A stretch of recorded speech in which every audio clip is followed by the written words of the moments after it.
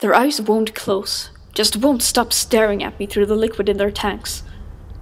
I pace around nervously in the lab. I think that if this doesn't work, nothing will. It will be the end of mankind. No, it has to work. I am preserving these humans, like all the scientists all over the world, at least the ones who are not dead yet. We are desperately trying to preserve the remaining uninfected humans, so when the bacteria is instinct or a cure is found, we can wake these humans to carry on the human race. The bacteria digests its victims from the inside, showing no signs until it's too late. A slow, silent killer.